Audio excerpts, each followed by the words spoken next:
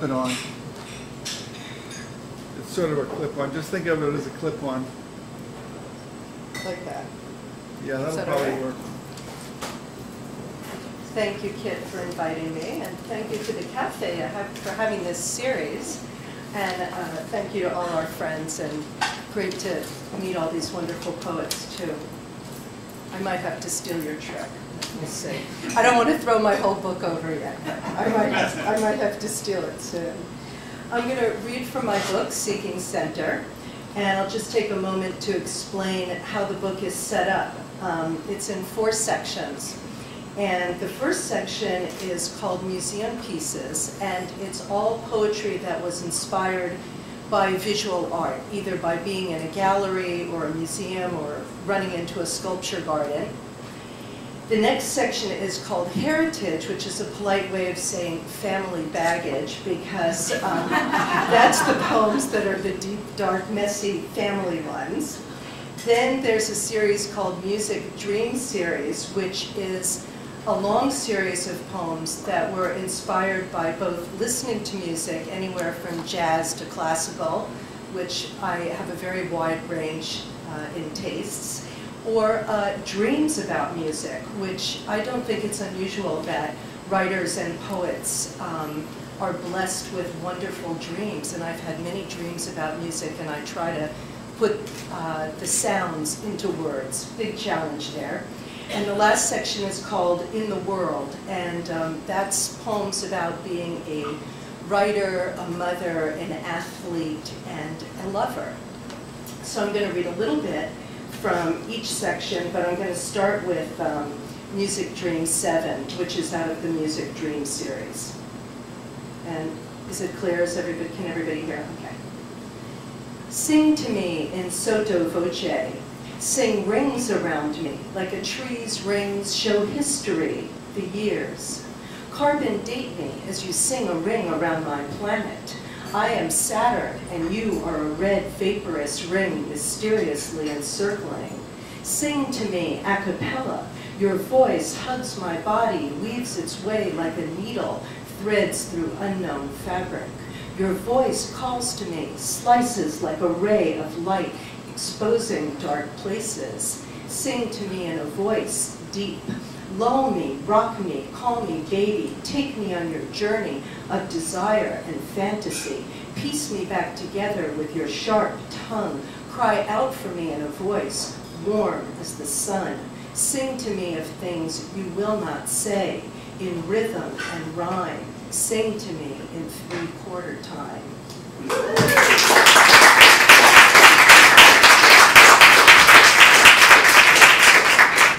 That's when poetry and music meet, right? And the next one, and that poem was published in a small journal out of the Midwest called Eureka. And this next one is called Music Dream 14, and I'm excited about this one because I wrote it a couple of years ago, and it just got accepted into a journal called Fourth River. And the title of the subtitle of that journal is called Place, Space, and Identity. And this poem is very much about place. It takes place in France, and it's not a sleeping dream, it's a daydream. 2 bars into an accordion's sad song, and I'm back on that sunny September afternoon on the Loire. There's the same quality of light, viscous, dense, the dark stripes of tree shade. The wine had a scent of peaches and a touch of smoke. We were between places, driving towards something. The air was warm, everything was a brilliant green, but we knew that winter was coming.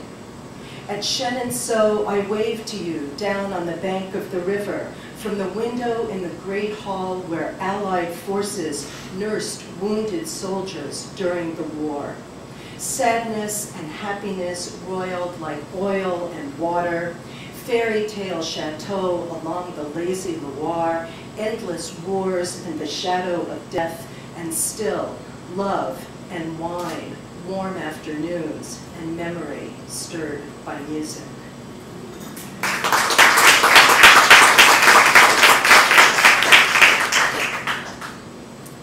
now we go into the heritage section. This isn't one of the darkest, messiest poems, but this is called Wedding Poem, and it was a first wedding. I say that because my current husband is here, but you know, these poems live on their own and have their own merit, right? We can't dump the poems just because we dump the people. Have to keep the poems. It's like, thank you, you gave me a great poem. Wedding poem. And this poem has been published in a couple of journals, one called Poetica and one called Kerem, which is subtitled Jewish Creativity Explored. Wedding poem. In the shadow of the Maya commas, in a field somewhere in time, the dirt beneath us pliant and yielding, like a child, I stroke your brow, your neck. Rough moss hangs from gnarly branches like the veins and hairs on my grandmother's body. What was the beginning of this ancient tree, roots deep enough to survive even a severe lack of water? Beneath an invisible maypole, our fates are woven. We are nearly ready for our vows. Our roots intertwine and our souls are lit. I know you. I've known you before. In Russia, in Poland, in Germany, in Brooklyn, we were the peasants with the strong love of God. We were the children who prayed by our parents' sides, recited the Shema, glowed in the light of Hanukkah, Shabbos, and Yahrzeit candles. We are blown about by a gentle breeze, nurtured by the soil of each other, celebrate the love that is about rain and the lack of it.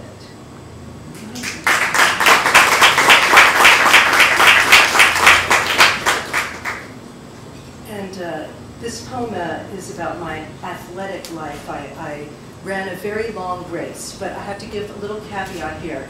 Don't be alarmed, it's a long race and I am going to call out certain miles, but I won't call out every single mile, so you don't have to worry that you will be sitting here listening to the whole marathon. There were just, you know, high points. This one is called The Race, and this one was out in a journal called the Meridian Journal of Contemporary Poetry, and the big event there was that Philip Levine wrote the foreword to that journal. This is called The Race.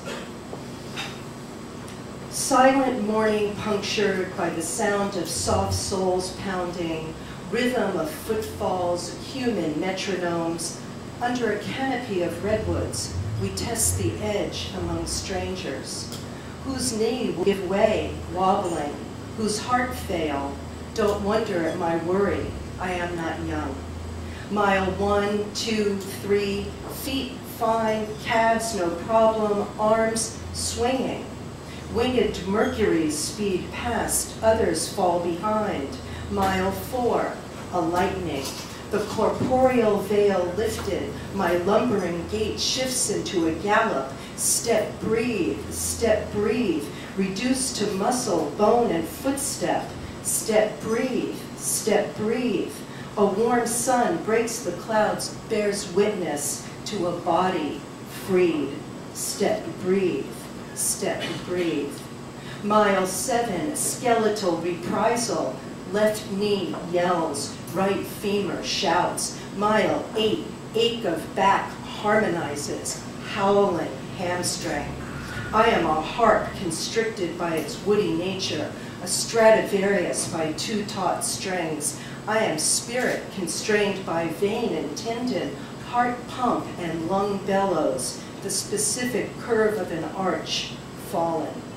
Mile 9, a sort of angel appears. Her sweet voice loosens pain's grip.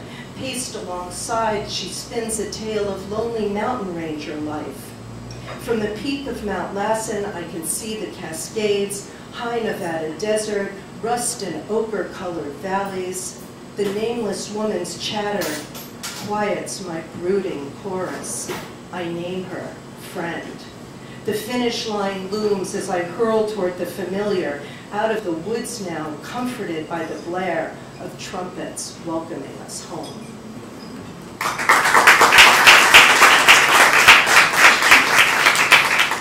That was glad to be there, alive, in one piece. This is a poem that's hopefully going to be in my new collection, which is working title is called Jubilee. And it's called War Rant because, like most of us, I'm trying to find language to express my rage at our current situation. And so I wrote this, and the great thing about this poem is that it appeared on an international website of progressive anti-war poetry. So it got some very nice airing. It's called War Rant. Elena says she wants more passion. Andrea quit reading the morning news. Yvette sees the devil wears Prada twice. Her savior is in fashion. I check my emails, avoid overlong queues, and await my daily dose of inspiration, wondering each day if I've paid enough dues. Adam watches the blogosphere for flash mobs, trends, and hotspots, and we all fret about the biosphere while white girls don't do much hip-hop. But for me, I can't help it. Rhythm and words are my companions, true and loyal. So forgive me now if I don't exactly know how to do it. Just say it's a rant, peace and love style. I want to save the world, do it now, don't get caught by indecision, paralysis, missteps, or overwrought. But the world and I have conflicting views on how to end this madness, stop the bombing, end the wars. I cry, but no one listens to my news. My night times glisten with the sweat of murder, mayhem, and slaughter. I could just go over there, I think, land smack down on the pavement. I'd put on my white gloves, make a stink, shout, what a horror, while dancing on the griddle of hot sand and tar. There is no left, no right, no middle. Come on, stop the killing and end the riddle. But I'd be dead before you could say red, and then I think, if not now, when? Wasn't it I who called myself a warrior? Every day new news arrives stinking, reeking with tragedies undreamed, tidal waves, heat waves, bodies downstream, a wave of bombings on an unsuspecting train.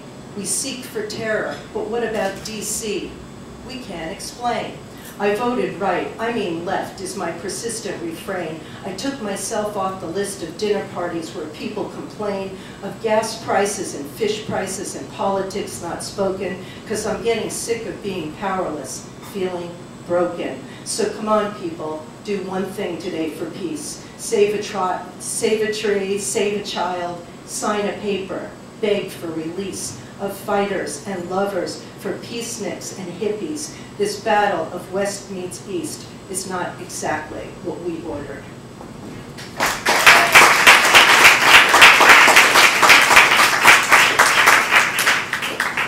And I think that this poem is a nice dialogue with Ian's wondering where he's going to be at the end. It's called Burial.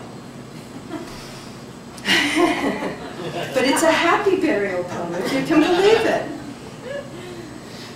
You might imagine a box, airless, close, the sound of dirt clumps falling like rain.